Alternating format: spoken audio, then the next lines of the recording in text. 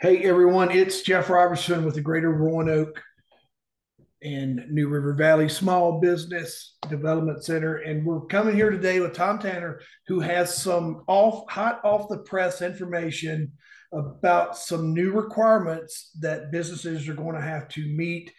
New businesses are going to have to meet within the first in 2024, and then existing businesses is going to have to it's going to have all year. But this is something that we're all going to have to take a look at it. It's something through the government, through the FinCEN network. So we're going to turn it over to Tom and let him explain this in a little bit of detail, but stay tuned for a more in-depth class after first year. But we wanted to get ahead of this for now so everyone knows it's coming. So take it away, Tom. All right. So some of you may have already heard about this. It falls under what's called the Corporate Transparency Act, but some of you may have gotten already something in the mail. You may have heard it somewhere talking about BOI, which is beneficial ownership information. And you're probably asking, what is that? Well, if you're set up as any sort of legal structure, corporation, LLC, et cetera, then you are going to be required to register with the FinCEN, which is the Financial Crimes Enforcement Network, who the owners of your companies are, or the senior management of the company. If you go to fincen.gov/BOI, then you'll be able to get to this page here, and it'll give you some information talking about there's a little brochure. There's also a couple of videos about how to fill out the application once it comes online.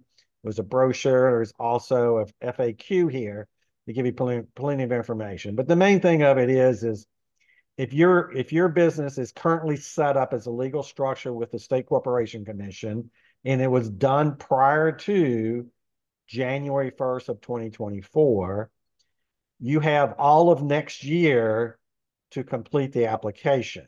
And this is an application for, again, anybody who's 25% more owner or senior management of the company if they're not owner. If you start your business and set it up as a legal structure starting in after January 1st or beginning on January 1st, 2024, you have 90 days to register your company through this listing. Right now, you can't register because the portal doesn't open until January 1st. But anyway, just wanted to let you know about this upcoming requirement. And it is going to be for most of our clients that are small businesses if you're registered with any kind of legal structure. So that's about it. As Jeff mentioned, we're going to be doing some workshops or providing more information in January. At that time, we'll give you more detailed information because we'll know more once the portal has been opened up. All right, Jeff. Yeah, that was a great time. I told you if I had any questions, but you explained that exactly like I needed to hear it. As a business owner myself, is knowing what the requirements that are for me, but then as folks are opening up new businesses moving into 2021, I guess the biggest question everybody might ask is, does it cost anything to do this filing?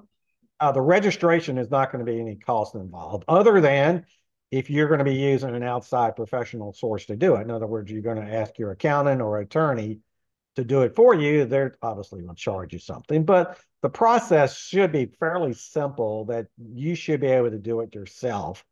The SBDC advisors will be taught how to do it. We will not be able to do it for you, but would certainly be able to show you how to do it.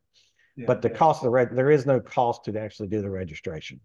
yeah, I think you hit it on the head there. If as we're going to learn a ton about this in a short amount of time, so we'll be spun up and ready to serve our clients and handhold them and walk them through this process. So, if you're not already a client and you're seeing this message, head over to Roanoke Small Business .org and get matched with an advisor. Go through the matching process, and this, along with anything else that's coming out new, will be able to help guide you through the process. So thanks for tuning in. Appreciate your time. Thanks for giving us this value. All right. See you.